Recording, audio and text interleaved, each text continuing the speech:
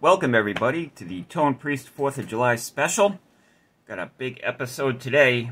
We're celebrating the greatest holiday that is marking the birth of the greatest nation that ever was or ever will be. And I was trying to think, what can we do that would be appropriate for this very special of all holidays? And then I woke up early this morning and kept hearing this noise in my head, very faintly. And it grew and it grew and it grew, and then it hit me. That's right, we're going to build a Uni-Vibe. Not really a Uni-Vibe, we're going to build a photon vibe, which is a clone of a Lovepedal Vibronaut. What could be more appropriate? So we went to Pedal PCB. They have the photon vibe PCB here. We're going to use that. We've got a red enclosure. We'll find some white and blue knobs, maybe, hopefully. And we'll put this sucker together.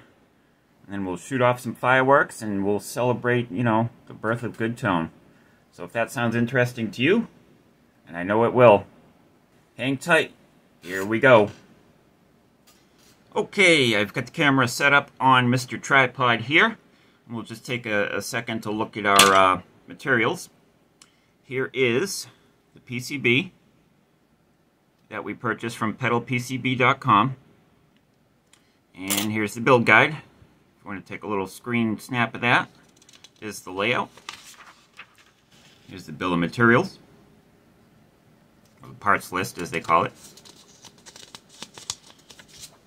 Here is the schematic. Can you see that? I hope you can.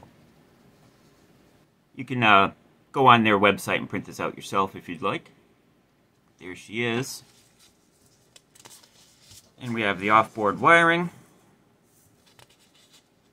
And finally, the drill template. There you go. Make sure you get all your holes in the right place. Alright, so that's the plan for the day. We're going to build a photon vibe, which is a clone of a Lovepedal Aquanaut. Gentlemen, it has been established beyond reasonable doubt that this was no normal act of war. It is clear that some evil and mysterious force is working against us. This is a job for the WASPs. Alert the World Aquanaut Security Patrol. Not an Aquanaut. Vibronaut, which is a Uni-Vibe sounding effect. And as we can see, it's got a light bulb in here, and then it's got 4 light dependent resistors. So this is the real deal right here, baby. We are all in on this one. Someone forget to bring their balls? And this is the first one. Normally when I put in the potentiometers, I put them on wires. I don't mount them directly to the PCB, but we're going to do this right this time. We're going to have right angle PCB mount potentiometers. We're going to use the drill template. We're going to try and do it professional for a change, because this is a very cool effect. Certainly an essential part of anyone's pedal board. So we're going to do this sucker right. And, well, we're going to try and do this sucker right. So, without further ado, let's do it, baby. Okay, if you don't know how to build an effects pedal, basically from scratch, I have a bunch of other effects pedal builds on my channel here. So I'm just kind of going to blast through this sucker. But I'll go through the basics. What you want to do, once you have all your components, you want to buy all your components that you need. But when you're building it, you want to start with the things that are smallest in height, and you work your way up to things that are taller, taller, taller until you're done. So that means the first thing that we're going to install are any jumpers. I don't think there are any jumpers on this board, but we'll double check. And then we'll move on to little diodes. Then we'll go to resistors, then the bigger diodes, then maybe the, if it has any ceramic capacitors, etc., etc. I mean, it doesn't have to be perfect, but it just makes the building of a pedal easier. So we're going to start with any jumpers, and then we're going to move on to diodes. What do we have for diodes here? Yeah, we got a bunch of diodes. So we'll move on to those after there are any jumpers, and then we'll do the resistors and blah, blah, blah. You'll see. I'll do a little montage. Okay, we're moving right along with our photon vibe Lovepedal Vibronaut clone pedal PCB here.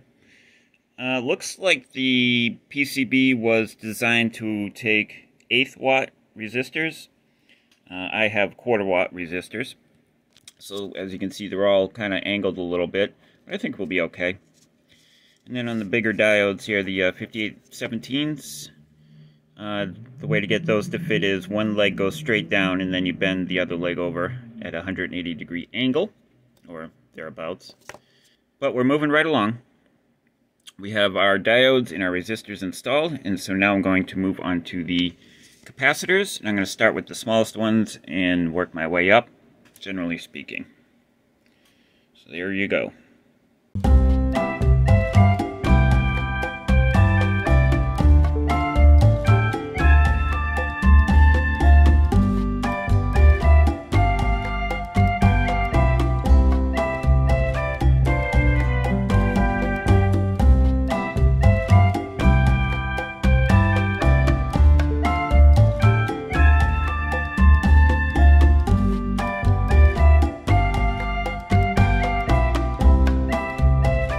Okay, now I'm down to the part where I'm installing the bleeding heart of this pedal, which is a lamp and 4 light-dependent resistors.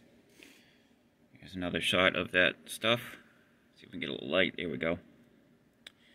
These are the part numbers, where the part number is. So the LDRs are Silonex 7532s, and the lamp is a CM7371. The lamp I found on Mouser.com. In the Silonex 7532s I got from Small Bear Electronics. And I looked at some gut shots online, and it looks like we want to kind of aim the LDRs at the lamp like that, sort of like solar panels. Come on. Sort of like solar panels aiming at the sun. But who knows, this is my first time building something like this, so we'll see how it works. If I were to build this pedal again, as we talked about before, we kind of had to put the resistors in cockeyed because I'm using 1/4 watt resistors. See right here, where they're next to the IC socket, I would angle them the other way. So the right side of the resistor would be against the board and the left side would be cocked up, because it would make it easier to install the chip socket. And also need to be careful right here. If you can see that the legs of the LDR, we just don't want those to short out against the legs of those resistors. So I'd probably, again, the right side of the resistor I would install down against the board and have the left side kicked up. But it should be fine the way it is. If necessary, I'll stick something in there to make sure nothing gets bridged. But yeah, she's coming along. She's almost done. So the tonepriest is going to have a little bit of lasagna for lunch. And we'll be back and hopefully get this thing up and running. Alright, this is what the LDR looks like before I'm installing it. I just put a couple of pieces of heat shrink around the legs and gave it a couple of little bends. And now we'll slide it in and oh, there we go. It's in focus. Yeah, there you go. And there we go. All of the components are highlighted in yellow, so that means they've all been installed there. We still need to socket the chips and put the pots on and do the outboard gear. But yeah, there she is.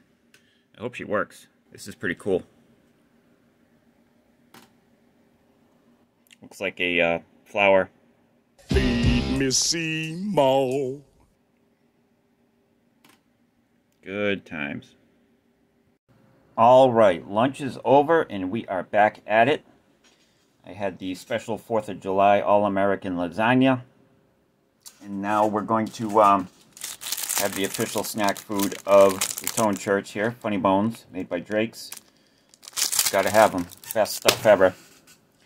So while I'm building this sucker, in the background I have pulled up on the old computer some videos, and I watched Dwight Eisenhower's farewell address and John Kennedy's inaugural address. And I found it interesting that a lot of their views or principles were very similar. There wasn't, you know, such a humongous divide between left and right back then.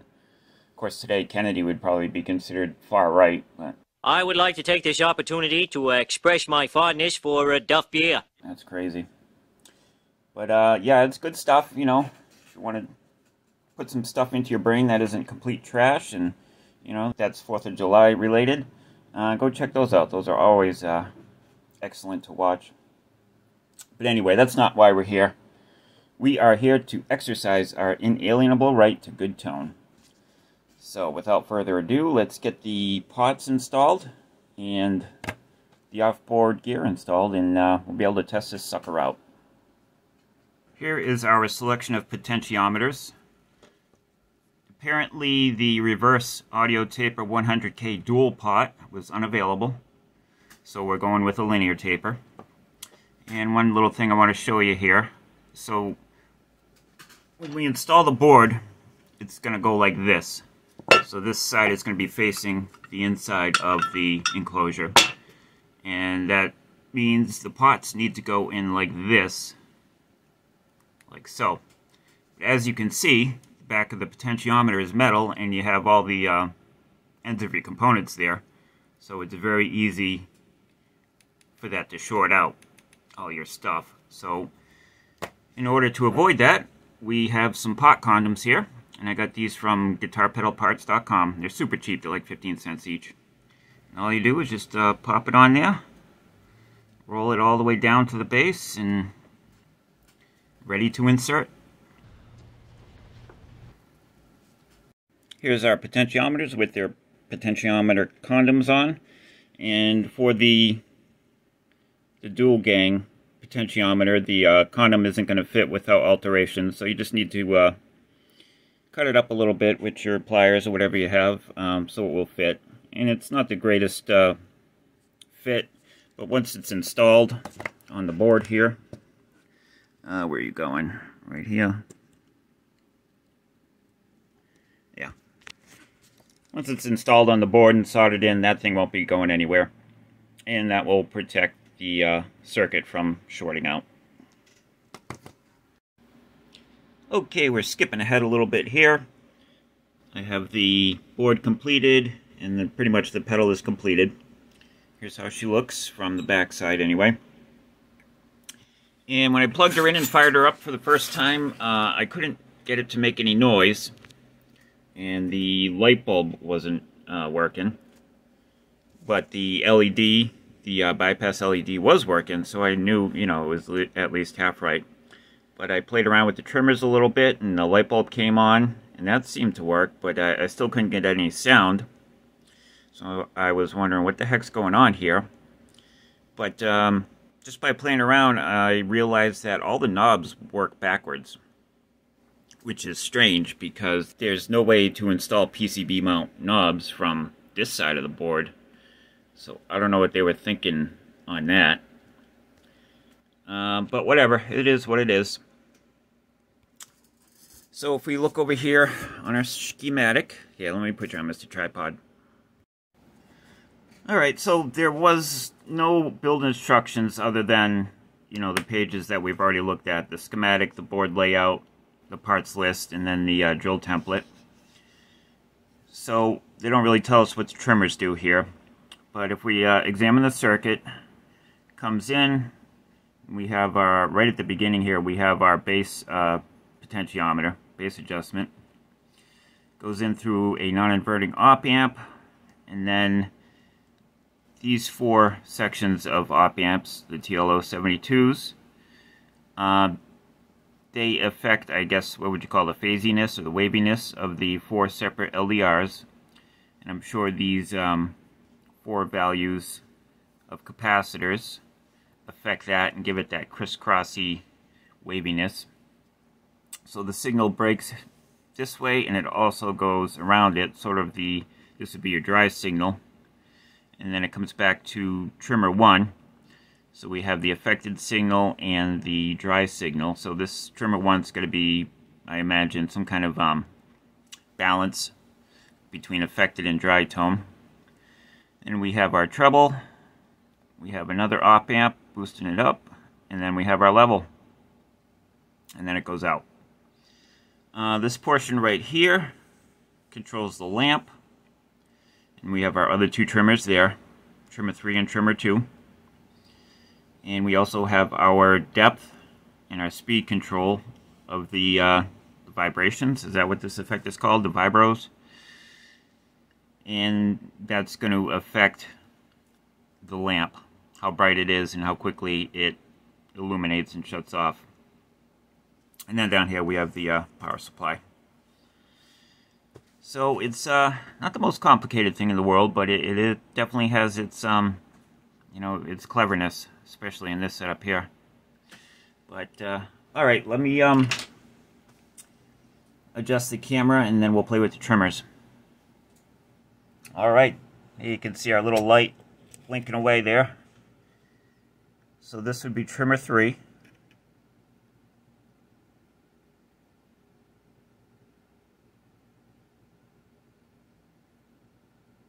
All right, that's what he does. This is trimmer 2.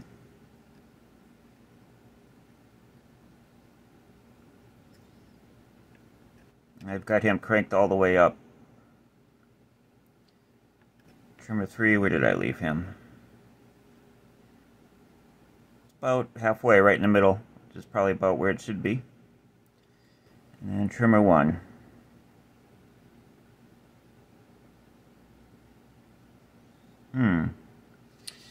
What does trimmer 1 do? Oh, that was the mix. So we're going to have to play the guitar while we're adjusting that and see what happens.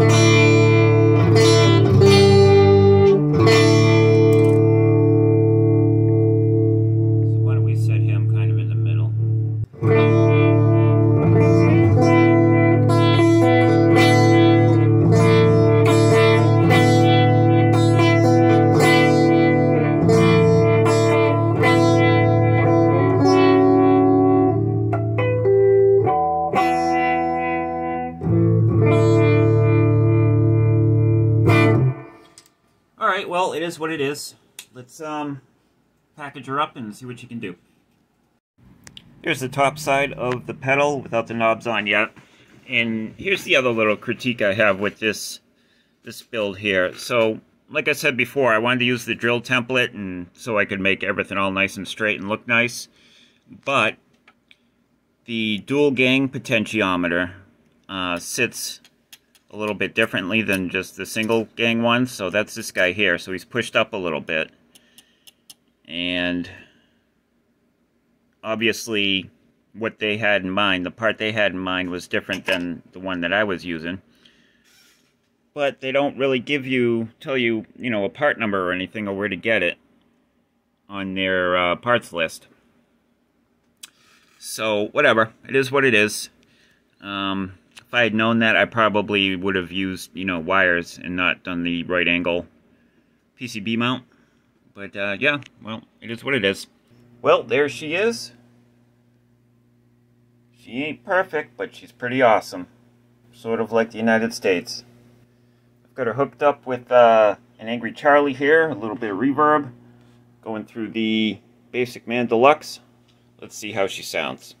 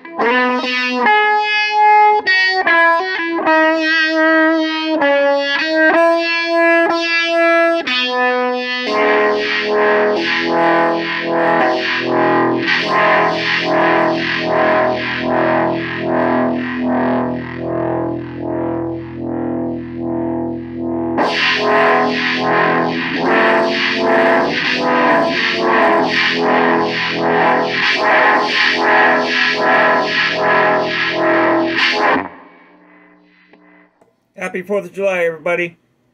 Thanks for coming.